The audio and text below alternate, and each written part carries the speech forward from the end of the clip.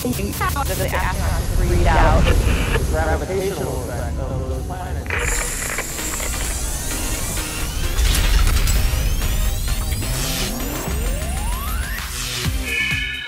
Hi, I'm John, and this is NASA Now. If you live in an area where earthquakes are common or are expected, then it's a very good idea to have a plan. Earthquakes, they happen every day all around the world. So why is NASA interested in earthquakes? And how will the research happening today allow scientists to get a snapshot of the future? That's ahead, but first, here's what's happening at NASA Now. When NASA launches the multi-billion-dollar Curiosity rover towards Mars in November, it'll make a beeline for the floor of a large crater known as Gale that geologists say once brimmed with liquid water. Gale Crater is about 154 kilometers, 96 miles, in diameter, located near the planet's equator.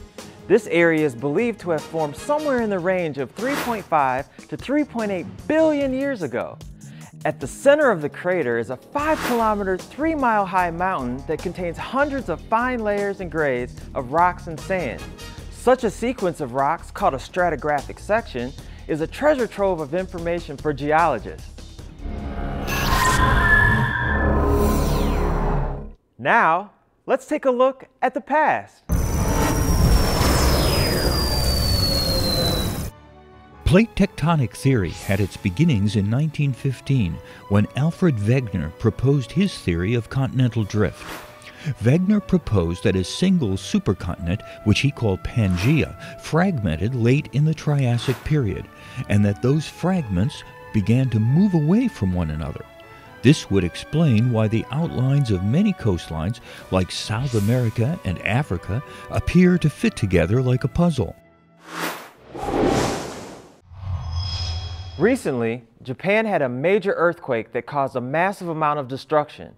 The earthquake also created a tidal wave known as a tsunami that wiped out entire towns and villages along the coast of Japan.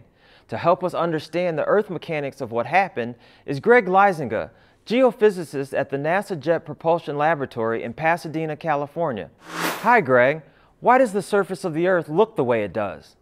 Well, the Earth is a sort of a unique planet in the solar system in that it does have a very active geology. And so what we know is that the Earth is an evolving planet, a planet that has activity in its interior and on its surface. And that manifests itself in the movement of plates and in things like earthquakes and volcanoes. What happens with the Earth that causes one of these events? Think about trying to slide a cardboard box across the floor. If the floor is very polished and very slippery, you can just push on the box and it'll slide. But if it's rough, if there's a little bit of friction, then you might have to push on that box for a while before it starts to move. And that friction is the kind of friction that occurs between plates on the Earth's surface or near the Earth's surface. So instead of the plates moving smoothly past one another, they stick and jerk and jump. And those jumps or those sudden movements are what we perceive as earthquakes. How many types of earthquakes are there? Well, I suppose that's a little bit like asking how many different types of snowflakes there are, because in some ways every earthquake is different. But there are certain kinds of earthquakes. There are earthquakes that involve horizontal movement. Geologists refer to those as strike-slip earthquakes, where the movement is parallel to the Earth's surface. But there are also earthquakes that involve vertical movement. Those would be referred to as dip-slip earthquakes, where the movement is up and down. Or at angles, you can have a combination of the two, which would be called oblique slip. Is it possible to predict earthquakes?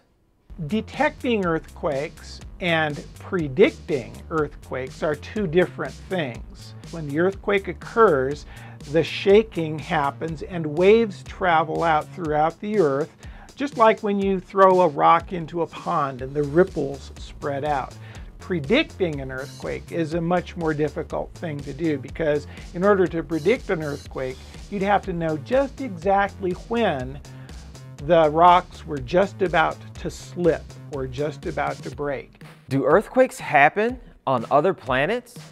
We do think that they do occur on other planets. Venus is perhaps the world in the solar system that's the most like the Earth geologically. And so, since we see volcanic activity on Venus, it's probably pretty reasonable to expect that there would be quakes on Venus as well. Is there a way to simulate an earthquake? My colleagues that I work with here at JPL on the QuakeSim project are very interested in trying to understand more about how earthquakes work. And what we try to do is use computers to simulate that process as accurately as we can. If we can simulate how earthquakes work in a computer, we wouldn't have to wait hundreds or thousands of years for the earthquakes to actually occur. Did you know that volcanoes can form anywhere, whether it's underwater or on land? The Pacific Ocean region contains many active volcanoes that form what we call the Ring of Fire. The ring is an example of plate boundary volcanoes, including Mount St. Helens. Now you know. Hey students, Earth Science Week is just around the corner, and we've got a great way for you to get involved. As part of the Earth Science Week celebration, you can enter any one of the contests available, including photography, visual arts, and writing. For more information, visit the NASA Explorer School's virtual campus. Well, that's it for NASA Now. Tune in next time when we find out how curiosity is driving the next phase of exploration on Mars. See you then on NASA Now.